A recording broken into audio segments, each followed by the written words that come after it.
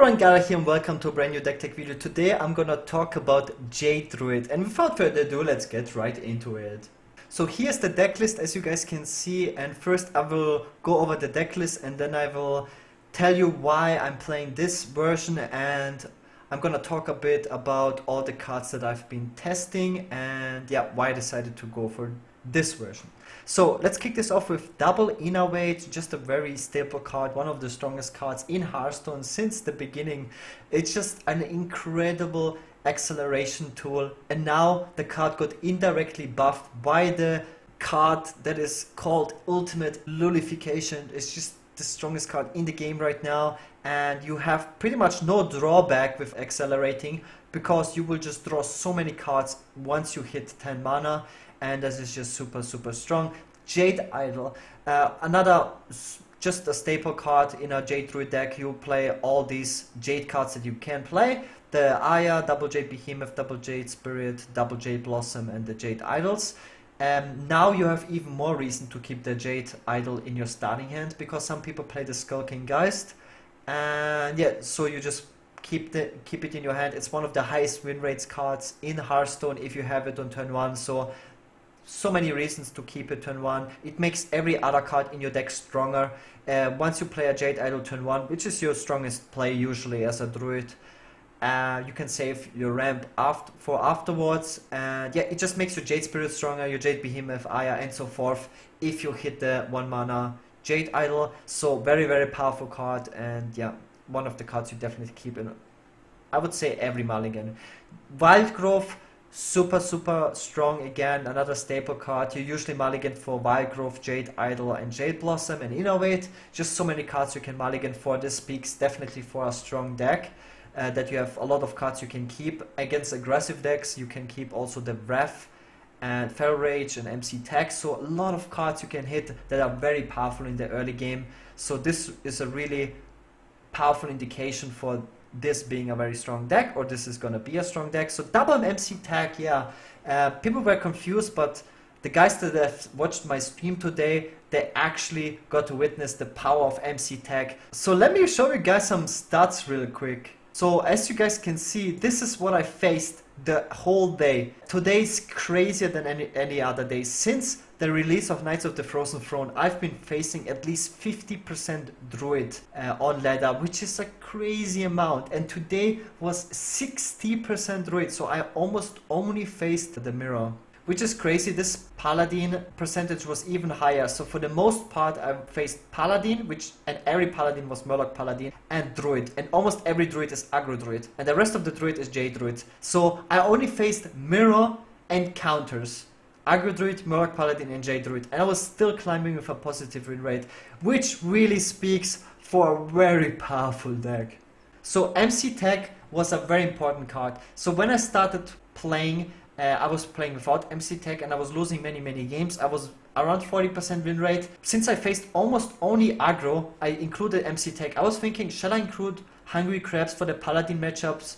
But those are really bad against aggro Druid. If I play Golakka Crawlers, that would be, on the other hand, really bad against Murloc Paladin. So I decided to go for a card that is good versus all aggressive decks, except maybe Pirate Warrior. But I'm not really facing any Pirate Warriors because they get also countered by the aggro Druid and by the Jade Druid usually. So yeah, MC Tech, a very powerful card. If you know it's an aggressive deck, you can even keep it, because the aggressive decks right now are crazy. They get very wide on the board very early, so you can even MC Tech on curve, and MC Tech can just win you the game. Yeah, it's basically Battlecry, kill an opponent's minion and then summon a minion for 3 mana. This is like as strong as it gets. So very powerful tech card. Was helping me a lot to win a lot of the games, and it definitely increased my win rate up to 60%, I would say. My overall win rate is 55%, as you saw, but that is just because I started off really weak. So Fandral, another very powerful card, doesn't require any explanation, just goes very well with all the other cards. Now even with the Malfurion, Jade Spirit, another stable card, Mire Keeper. I was running 2 Mire Keepers, but I felt like it was a little bit too much. I decided to go for one Spellbreaker. A lot of people run 2 Spellbreakers. I can see why, but I really like Spellbreaker only against Paladin. So it is also like a little bit of a situational card. So if the opponent if you play the Jade Druid mirror, and you will face a lot of Jade Druid mirrors, Spellbreaker is not that good. It's still fine to silence the Aya, but usually it's better to just play your own Aya. It's just a very nice tech card to have. I wouldn't mind if you guys decide to go for 2 Spellbreakers. I'm going for 1 for now, and he's doing quite well, and so does the Mire Keeper. Playing a lot of ramp is getting really rewarded if you run double Infestation. Swipe, another very staple card. Nourish, another very staple card in every Jade Druid since the beginning of time. Most of the time you just Nourish for mana crystals now. As soon as you have Infestation, you can just use every card for ramp, and it's just super rewarding. It's just super powerful. If you don't have the Infestation, oftentimes I would consider saving the Nourish for drawing cards. Aya just staple, Jade Behemoth staple. Malfurion is just a very powerful card. Yeah, now that we don't run Earthen Scales and we are not running 2 Feral Rages, the healing can be really nice sometimes. So yeah, Malfurion is also very flexible card, very powerful to ramp out as well. Very good as a stabilization card versus aggro. The hero power is very good versus aggressive decks. And just, yeah, overall very solid card to run for 7 mana, and we have nothing in that mana slot. Primordial Drake, I was running a Black Knight sometimes. I was running very different cards in this slot. I'm going for Primordial Drake just because of the increased popularity of aggro druids lately. Against aggro druid, this is like a very good stabilization card, also versus living mana. So yeah, powerful card versus aggro, not so good versus control. I would definitely not recommend playing 2 Primordial Drakes. I've tested that as well. I didn't like it too much because if you're ahead in tempo, which you oftentimes are with that much ramp, Primordial Drake is really bad if you have the board. And if you run 2, sometimes you're like stuck with them. And this is why I run the Lich King. Lich King is, in my opinion, the second strongest card in the game to ramp out. Ultimate Infestation has to be the first one. It's just so powerful. Lich King can just single-handedly win you the game. Oftentimes it goes unanswered because you go Wild Growth into like double Innervate, Lich King, which is just the nuts, and your opponent can't kill it, then yeah, you just win. And oftentimes you can get so many good cards that are good for Druid. Yes, some are bad, but in general, like even a Death Coil is insane. If you get a board clear, is insane. If you get the +2 buff that makes your hero cards immune, that one is insane. And yeah, it's just super powerful, and on top of it, it has taunt against aggressive decks. Yes, it is an 8 mana 8/8 taunt, which is good if you ramp it out, and it can give you a card that wins you the game. So I absolutely love the Lich King. And Ultimate Infestation, the bonkers. So this is the deck list. I hope you guys will have as much success as I, and I will also show you some games. But first, let me show you how I would rate this archetype. So I would absolutely rate this archetype tier 1. So in theory, I would have rated it tier 1 without even playing it. Just from the ladder experience, there's so many Jade Druids. And I rated Jade Druid tier 1 in Un'Goro already from a competitive standpoint, because almost every tournament strategy evolved around targeting Jade Druid or banning Jade Druid after Questro got nerfed. And right now, it got buffed in an incredible way, and I predicted Jade Druid to be tier 1 before the expansion came out, and it feels like a tier 1 deck, so I was 100% correct on that prediction. The biggest buff for Jade Druid is the Ultimate Infestation, but not just because it is so powerful. You have 2 more deck slots in your deck. Because of the Ultimate Infestation, you don't have to run the Auctioneer and the Earthen Scales, and they're very clunky and very situational oftentimes on their own. They're very bad standalone cards. Ultimate Infestation is a very powerful standalone card, and you have room for 2 more slots. So we can run cards now with like Mire Keeper to get more ramp. We can play cards like Spellbreaker, which are great versus Paladin. We can play late game taunt cards like Malfurion and Lich King. This is really powerful because this card covers the healing, it covers removal, it covers card draw, an insane amount of card draw. Because of Ultimate Infestation, we don't even have to run additional card draw in addition to Auctioneer, just because we draw so many cards. That card alone pushes the deck, in my opinion, to a tier 1 deck. Super incredibly powerful. When I played it, as I told you guys, I only faced aggro druid, Murloc Paladin and Jade Druids on ladder, and I was still climbing with a positive win rate. This shows you how powerful this deck are. The entire ladder evolves around this deck. People are playing either this deck or counters to this deck. I've never seen such a polarized meta. People almost, like, this deck is pushing out almost every other class out of the game. I've barely seen any warlocks, rogues, even shamans, or mages, or priests, which is crazy. One of the most polarized decks I've ever seen, and I've never seen such a class represented this much on ladder. Around 60% as I showed you. Even when Shaman was tier 1 mid-range Shaman, it was around 40% of the ladder. Even with Undertaker Hunter, it was around 45-50%. I faced up to 60% druids every single day. Crazy. And yeah, that's it. And I'm gonna show you some games, and I'll be back in a second. Oh, something that is not Malfurion! I must protect. I'm not facing Malfurion! I was like about to I started recording, and every game was a Jade Druid mirror, and I'm like, I don't really want to show a Jade Druid mirror, but I had 6 Jade Druid mirrors in a row. So, I rogue. I faced 2 rogues in total, and they were both aggro rogues. I mean, since Knights of the Frozen Throne, I wouldn't be surprised if he is aggro rogue. People like to play the 3 mana weapon, and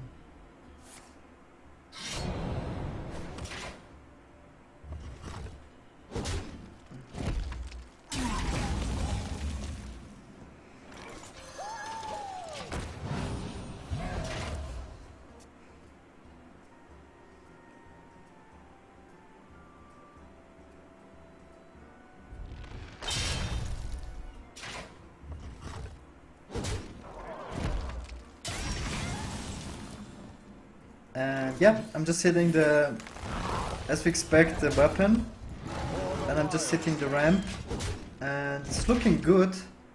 Also have the Aya after the ramp, which is very nice. So even if he goes Coin Wildspine for the tempo, okay, I have to kill this one. See how big he gets. He maybe goes all in. If he goes one cleave, then it's looking really bad. Oh. Okay, that's fine.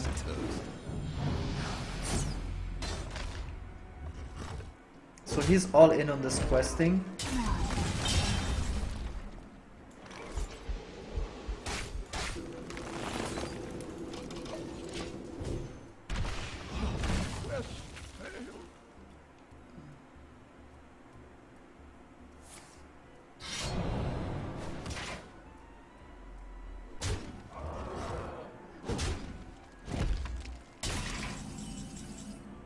It is the second idol, but in this matchup I will not need to shuffle. You always have to think, do I need to shuffle in this matchup or not? And in this matchup definitely not. Like 9-9 Jades, even like 6-6 Jades or 7-7 Jades are big enough.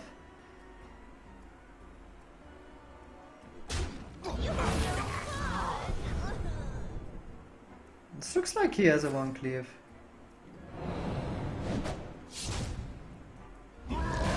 It doesn't. Oh my god, that's gonna be so insane.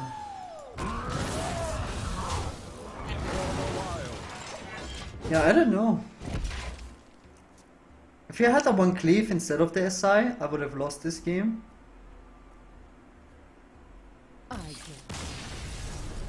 Yeah, that was relatively easy, I would say.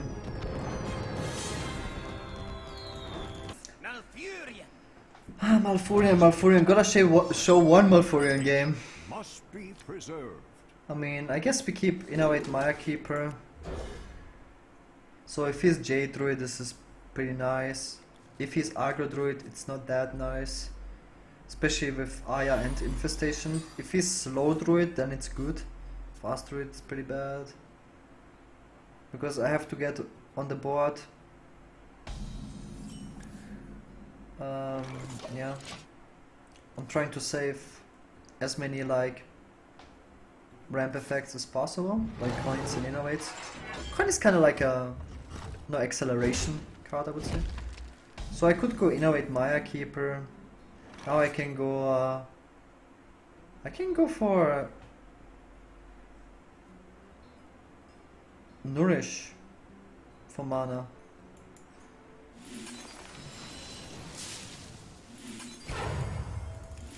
And the next turn, the Mire Keeper. I mean, I have the Infestation. This is why you can play like this. It's very, very dumb.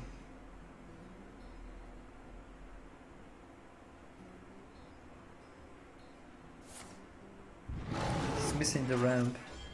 He might have Innervate. He kept 2 cards. Maybe he has double Innervate, who knows.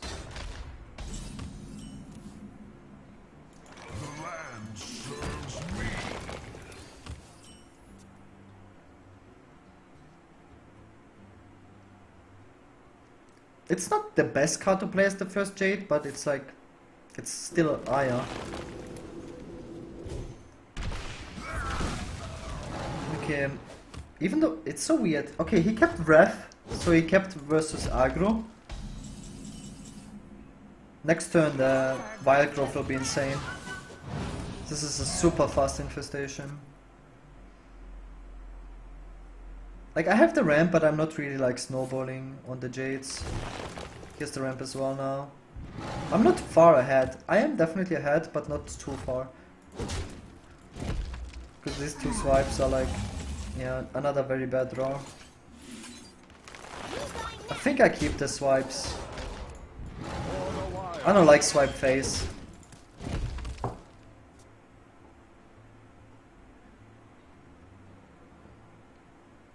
Yeah, that was a very weak turn. I could have actually reffed my own guy. Oh, he has Infestation for sure. I still have to go for it. He went for double Nourish ramp, so he definitely has it. It just costs 10 mana, this is why I like doing it. Job done. If I draw Innervate, I will go for the idols.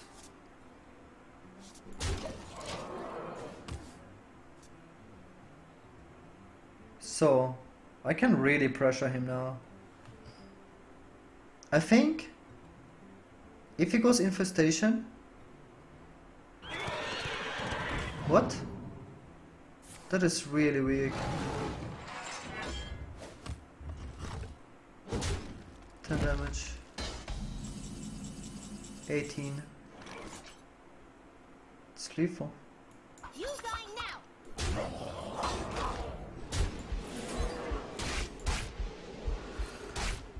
Yeah.